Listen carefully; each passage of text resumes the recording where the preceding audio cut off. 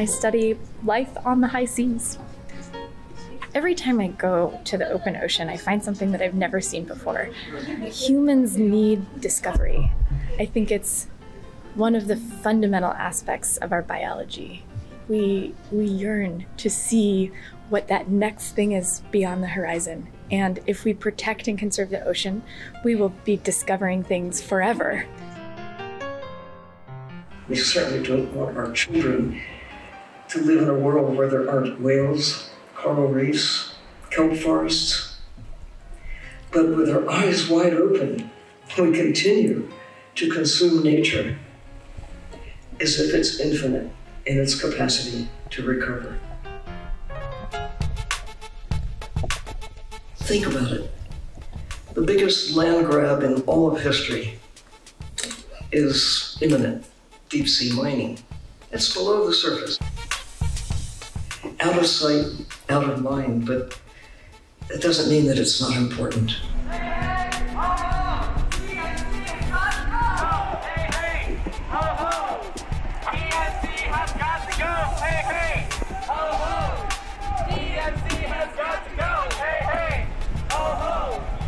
Deep-sea mining is honestly just utterly ridiculous. It is like clear-cutting the ocean. Defend the deep! Defend the deep sea! Defend the deep! Protect the deep sea! Unfortunately, this will cause tremendous, irreparable damage to a system that we don't yet understand, the deep sea. The oceans are rising! So are we! The oceans are rising! So are we! Scientists recognize that it'll take more than 10 years to obtain a baseline amount of data to even begin to understand what the impacts would be.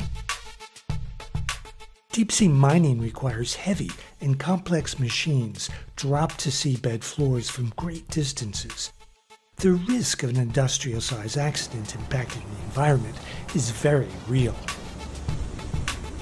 From the science that we know, we can already predict a few impacts. So first of all, there'll be physical destruction of the habitat because the machines will have to go and extract the resources. There'll be a sediment plume, which will hamper living organisms. There's also the noise, the light disturbances. Also, on a bigger scale, we don't know whether those activities will result in a shifting in terms of the carbon cycling and the carbon storage. It's still very much unknown. It is not necessary to destroy ocean ecosystems for these minerals. Deep-sea mining companies are pushing a false narrative that it's necessary to go get these minerals from the seafloor to fuel the green transition to a fossil fuel-free economy. This is a complete fabrication. These minerals are not short in demand. Forward-looking companies like BMW and Northvolt are already involved in finding alternatives for their batteries, for their technologies that do not include seabed mining. They are committing themselves to invest in a circular economy instead. But before deep-sea mining can start on a commercial scale, mining regulations need to be negotiated by the member countries of the International Seabed Authority, or the ISA, a United Nations body. Unfortunately, almost 2 years ago, the island nation of Nauru triggered an obscure loophole called the 2-year rule. What that 2-year rule says is that any country comes to the floor of the International Seabed Authority and declares intent to start deep-sea mining, that puts pressure on the body as a whole to deliver the full regulations within 2 years from that time. So theoretically, July 2023 is when the ISA should deliver the final version of the mining code to allow commercial deep-sea mining to launch. However, there is enormous debate among the country members of the International Seabed Authority, as well as legal experts around the world, as to what exactly comes next.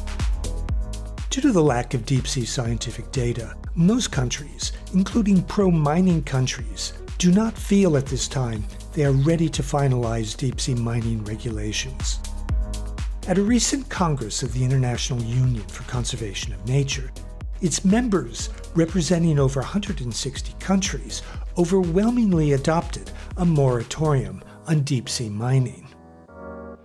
Whether it's Deep Green, Nautilus, Nori, or the Metals Company, the fact of the matter is that it's a small handful of companies looking to exploit our common shared resource.